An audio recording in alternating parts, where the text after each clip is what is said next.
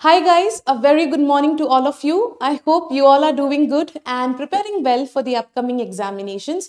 I am Gulabsa, your mentor for Finance Current Affairs, and I welcome you once again to another session of RBI 247, whereby on a regular basis we discuss the current financial happenings around us. And for today, we have these three news articles to be discussed. First, why has the US Federal Reserve increased the interest rate in its economy? Second, we'll talk about why has Bangladesh gone to the IMF in order to take an economic assistance? And thirdly, we'll talk about certain directions, certain instructions issued by RBI to be followed by the commercial banks while preparing the annual financial statement. So let's begin with the very first news. So what is the news? So the news says that recently the US Federal Reserve has increased its policy rate, that is the federal fund rate, by 50 basis points. तो 50 basis points से increase किया है and the range is now 4.25 to 4.5%. And with this, so what is the reason behind why the US Federal Reserve has been increasing the policy rate? We've also seen in the context of India that the Monetary Policy Committee had increased the policy rate, that is the repo rate, by 35 basis points. The main vanilla answer that everyone would give would be inflation. So in order to control the steep inflation that the US economy is facing, the US Federal Reserve has increased the policy rate. But apart from that, there are other reasons as well.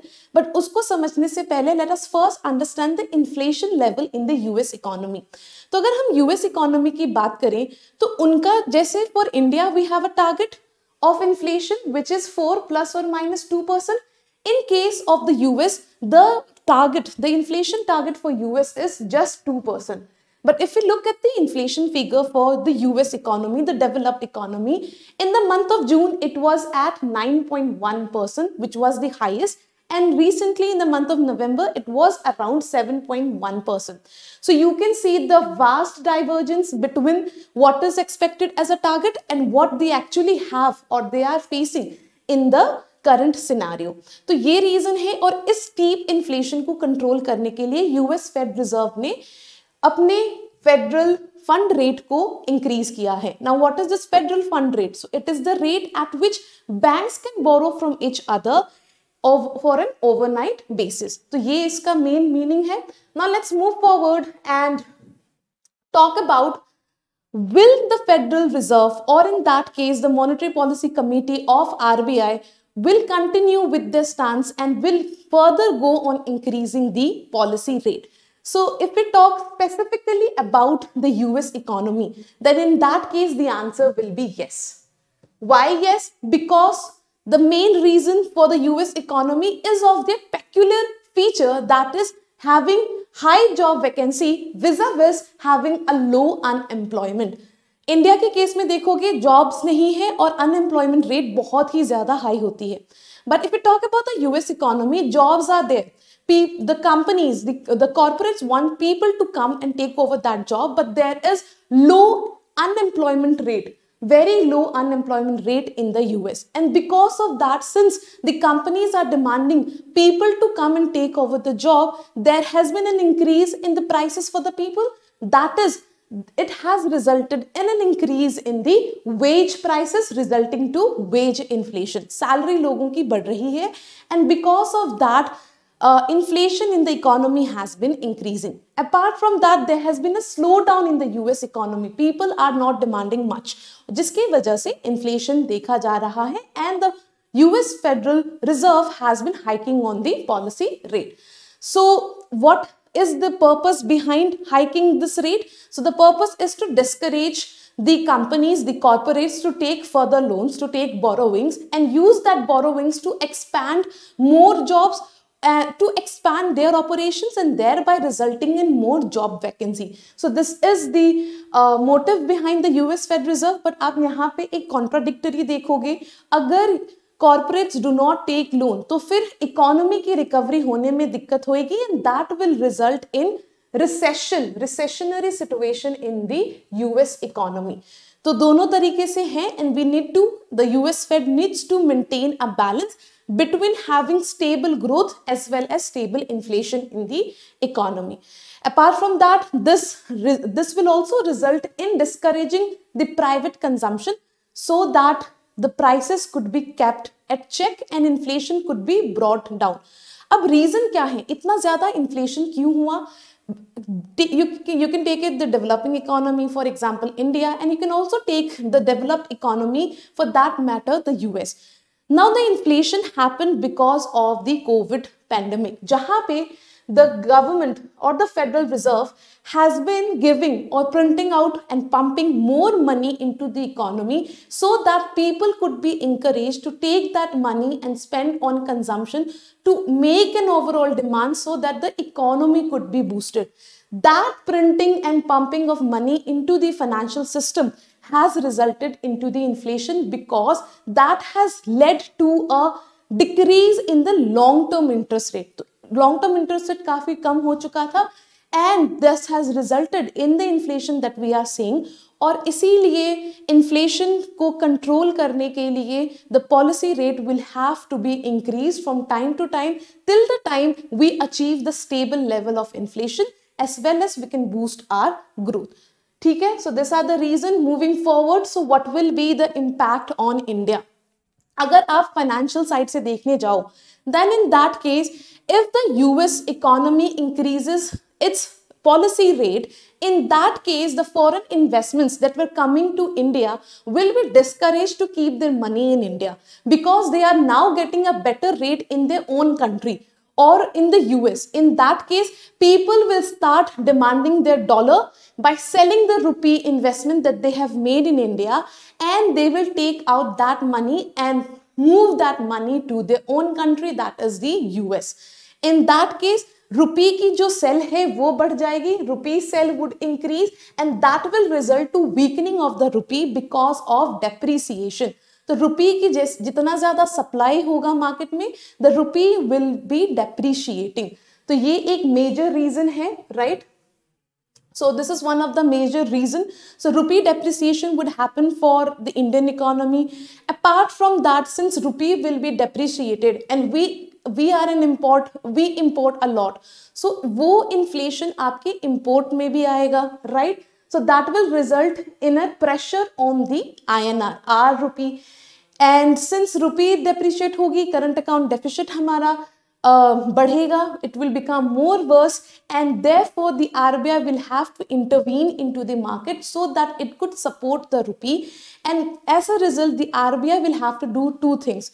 So it will have to defend its rupee by making use of the forex reserves. At the same time, it will also have to increase its policy repo rate so that the foreign investments are attracted enough to make their investment or hold their investment into India. So this will be the impact on the Indian economy. Moving forward to the next news. So the next news says that Bangladesh has reached out to IMF in order to take an economic assistance. So what has gone wrong with the Bangladesh economy? So सबसे पहले हम बात करते हैं इस economic assistance के बारे में. So it was in the month of November 2022 when Bangladesh received an economic assistance worth rupees 4.5 billion from the IMF, and that will be provided into 7 installments till December 2026. And with this, Bangladesh has become the third South Asian country to have got a bailout package from the IMF. तो ये हमको समझ में आ गया. Now, why is this package provided? Because the Bangladesh economy that was trying to recover from the COVID pandemic could not do so because of the ongoing war in the Russia-Ukraine area, जिसके वजह से उनकी जो recovery थी वो interrupt हो गई, and therefore that resulted in a sharp widening of its current account deficit. उनकी current account deficit बढ़ने लगी because as we know that Bangladesh is an export-oriented country, and since people reduced their demand for the goods, they were unable to make exports, and at the same time whatever they were importing, they were actually importing inflation with it because of the war between Russia and Ukraine. इसके अलावा there was a rapid decline of the forex reserves because of the high current account deficit that they were facing and rising inflation and slowing growth. So this was the reason, or in order to boost up their economic recovery, they have taken a bailout package from the IMF.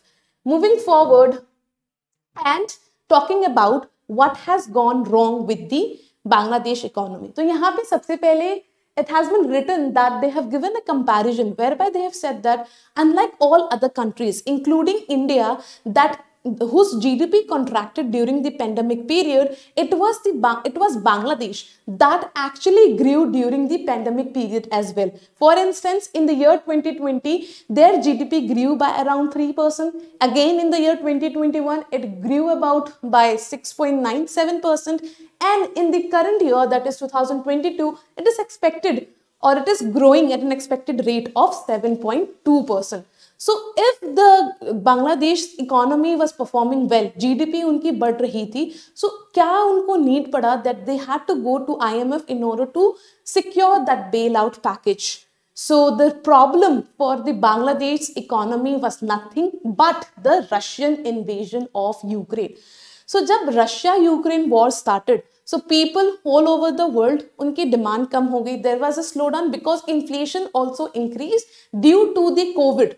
Easy liquidity जो market में flow कर रही थी, उसकी वजह से already inflation was very high, right? And because of the inflation that spiked to uncomfortable levels, whatever import that Bangladesh did all became costlier, including the crude oil. Crude oil, as you all know, is a raw material that is used in the production of all goods and services. अब जब raw material ही महंगी हो गई, that means the final price of the goods and services will also become costly, right?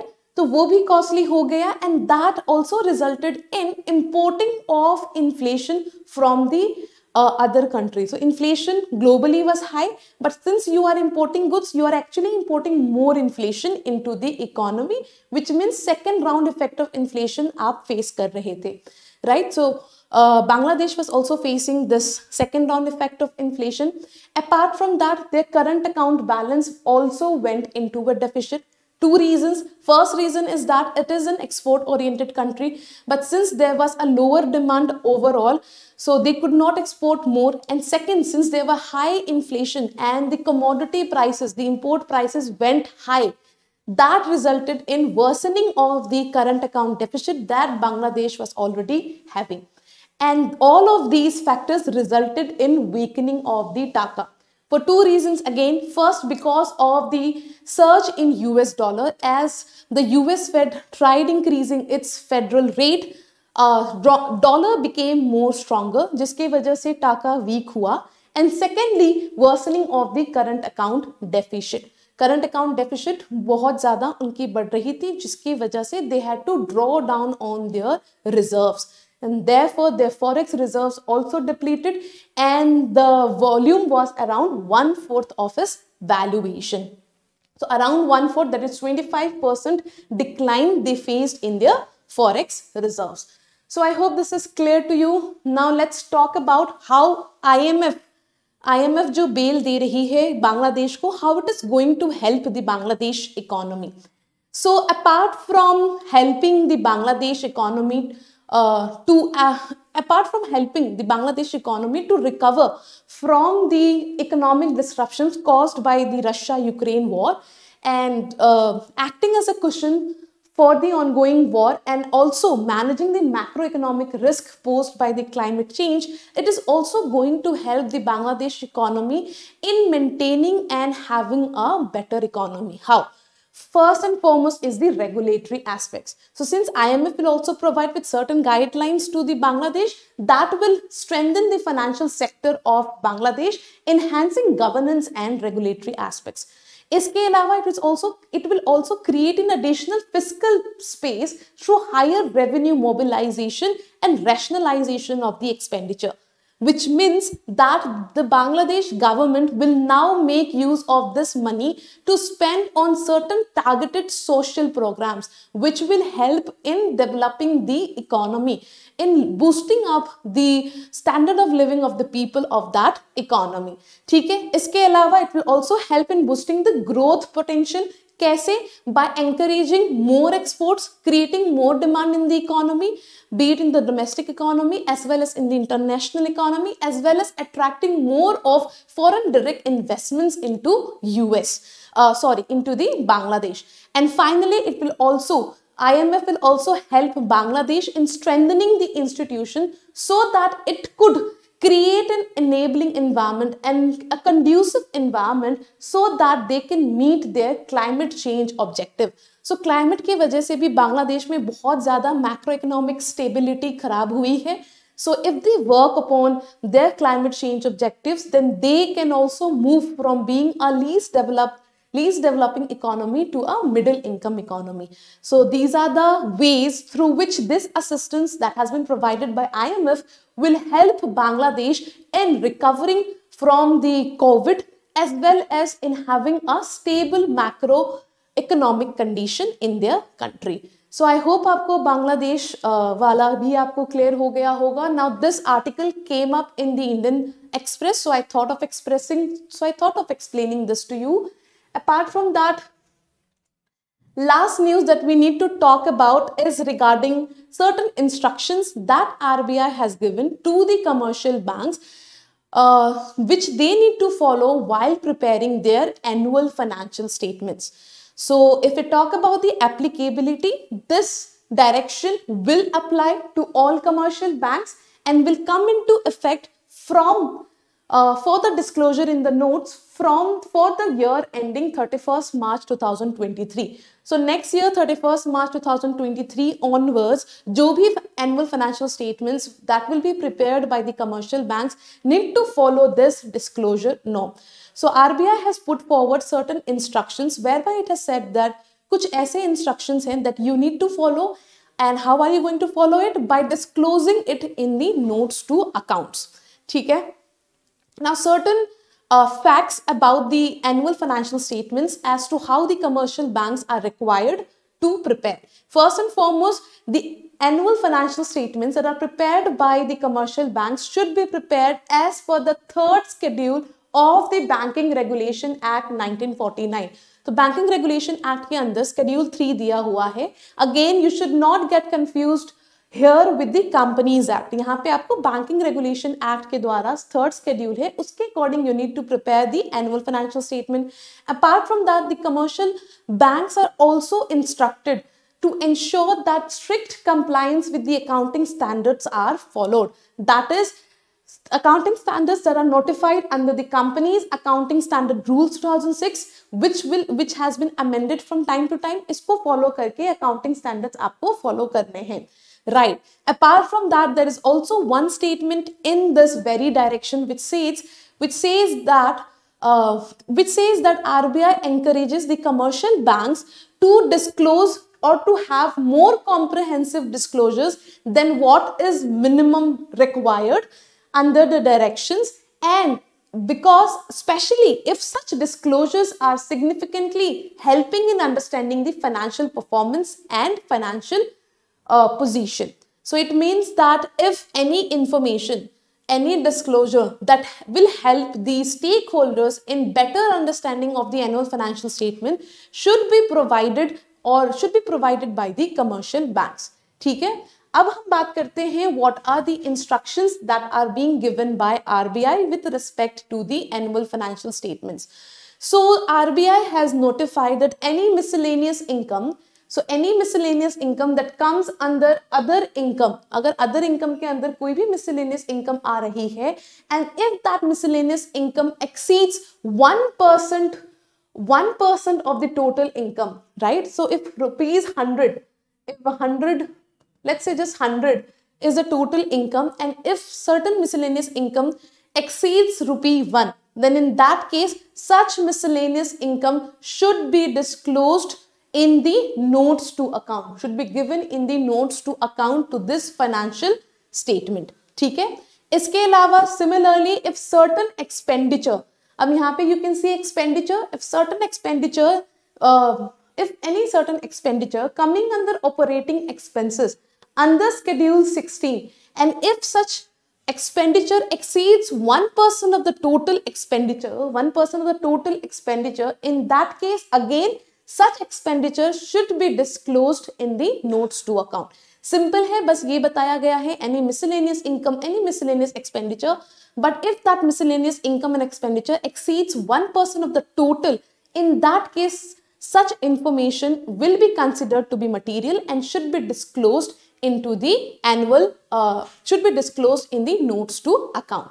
Moving forward and talking about for the financial position, that is the balance sheet. Similarly, in that case, in order to have greater transparency, RBI has instructed that any other liabilities and provision or any other assets and whose value exceeds 1% of the total, then in that case, such information should also be disclosed in the notes to account. Similarly, for the payments banks, they are required to disclose any income, and if that income exceeds 1% again of the total income, and such income should be disclosed under Schedule 14 other income, commission, exchange and brokerage, then such information should be provided in the notes to account. तो ये simple सी instruction है जो RBI ने issue किए हैं for the commercial banks. So I hope आपको समझ आ गया होगा. And if you want to get the daily quizzes as well as proper strategies and the past year papers, all of these could be availed by downloading this app on the Google Play Store. तो अनुज Jindal app को आप download कर सकते हो. Moving forward with the questions. So the first question that we have for today states that recently the US Federal Reserve hiked its federal fund rate by 50 basis points. So which of the following will not be a likely impact on developing countries like India?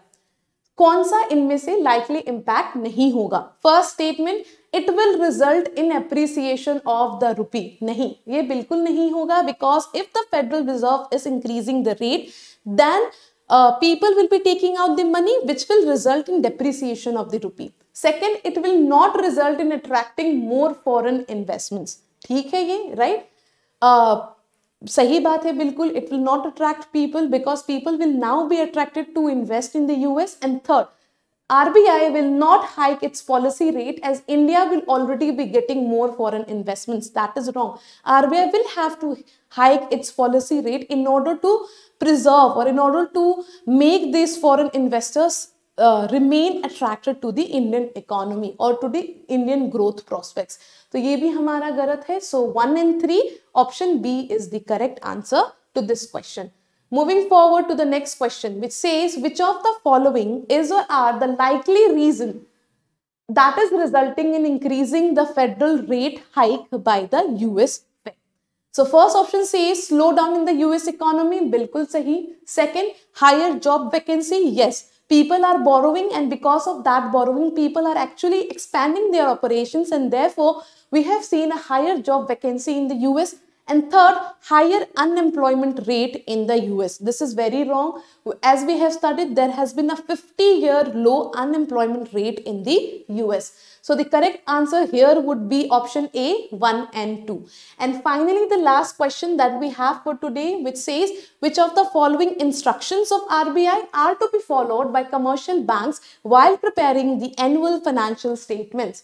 First, it should be prepared as per the third schedule of the Companies Act 2013. No, it should be prepared as per the third schedule of the Banking Regulation Act of 1949. Second, commercial banks should ensure strict compliance with the accounting standards notified under the Banking Regulation Act of 1949. Nahi, under the Companies Act or the Companies Rule. Third, any miscellaneous income that comes under the head Schedule 14 other income and exceeds 5% of the total income, then such item should be considered material and should be disclosed in the notes to account. Again, this is wrong because it should exceed 1%. अगर 1% से ऊपर exceed करता है, in that case it will be considered as a material information. तो तीनों statements गलत हैं. So which of the following are the instructions to be followed? None of the above, and therefore option D is the correct answer. Again, the answers are provided to you over here. In case if you have any doubt, you can reach to us through the discussion forum for the enrolled students and also through this number, right? 9999. 466-225. So this was all for today. I hope you enjoyed the session and take care. Bye-bye.